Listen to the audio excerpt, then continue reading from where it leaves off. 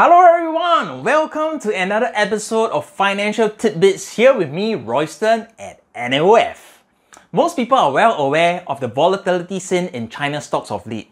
If you hold a portfolio comprising mainly of China-related stocks, it must have been a very painful last quarter, I'm sure. The million-dollar question is, of course, is the sell-off for China stocks done and dusted? No one can say with certainty at this current juncture, but one super investor has doubled down his stakes on this blue chip China tech behemoth in the latest quarter. Who is this super investor and what stock did he buy aggressively in the last quarter? That super investor is Warren Buffett's long-term buddy, Charlie Munger, and that China tech company is Alibaba. Charlie Munger increased his stakes in Baba by 83% since July as the stock price fell nearly 50%. Who would have thought that Alibaba, which hit a peak of $320 back in October last year, would crumble more than 50% over the past year? However, Mr. Munger, who like his buddy Warren is probably more of a value practitioner than a growth investor, believes that now is the right time to act when there's deep fear associated with China-related stocks, and Baba is one blue chip China counter he probably believes will be able to withstand the test of time.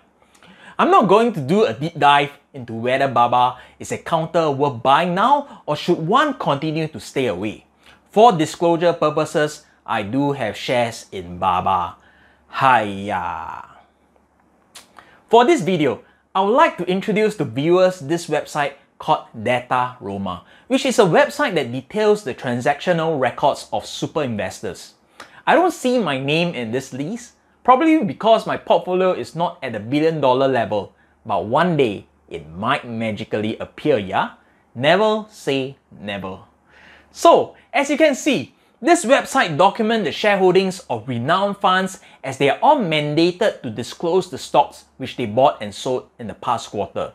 Charlie Munger's fund, Daily Journal Corp, is the first to report for the last quarter, and as you can see, he believes in a concentrated approach with only 5 stocks in his portfolio, 3 being banks, and the only counter which he added onto his position in the last quarter was Alibaba, where he increased his stakes by close to 83%. Does Uncle Charlie know something, or is he going to do a major U-turn just like what his buddy Warren did when he sold his airline stakes last year amid the height of COVID-19, shortly after saying that his airline stakes are here to stay for the long term?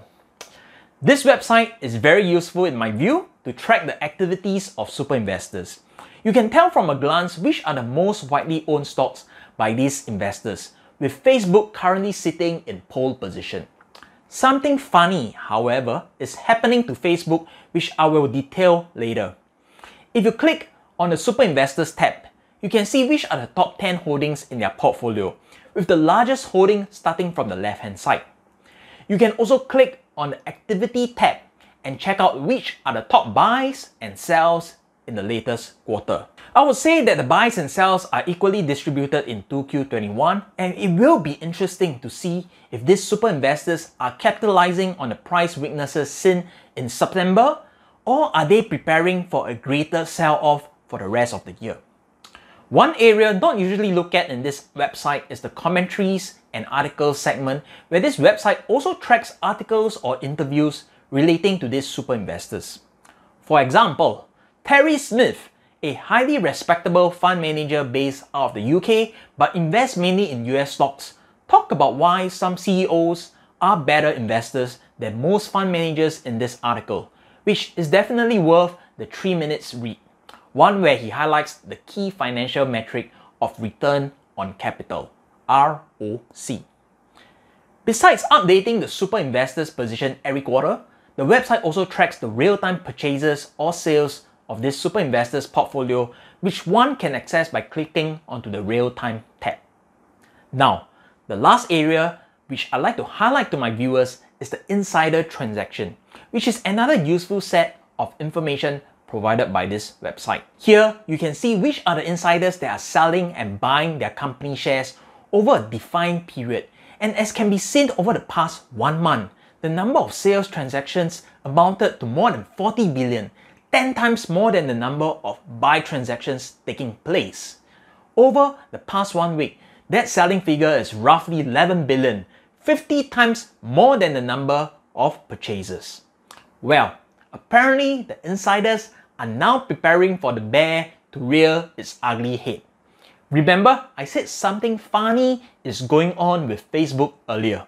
Its CEO, amid all the hoo-ha pertaining to Facebook and Instagram 6-hour outage, is quietly selling his shares in the dark.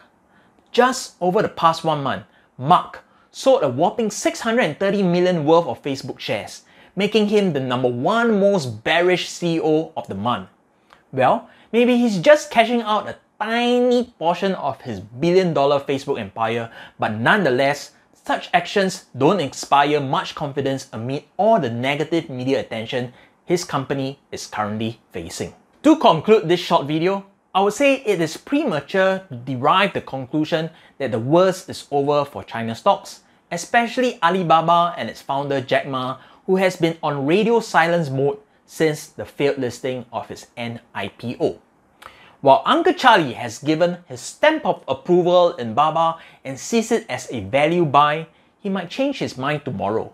Who knows? Nonetheless, for those who are seeking to track the sales and purchases of super investors, the Dataroma website is a treasure trove of information that one will find very useful. I hope that you have enjoyed this short sharing session where the main purpose is to introduce the Dataroma resource to my viewers. For those looking to trade and go long on Baba, despite the recent rebound in its share price, I will be hesitant to enter into a position at the current moment and will wait for its momentum to build up further. I'm using the Traders GPS platform to guide me on an entry position, and at this current juncture, there's no clear signal that a bottom has been found. Once again, do hit the like button if you find this video helpful and subscribe to the NUF YouTube channel. This is Royston signing out.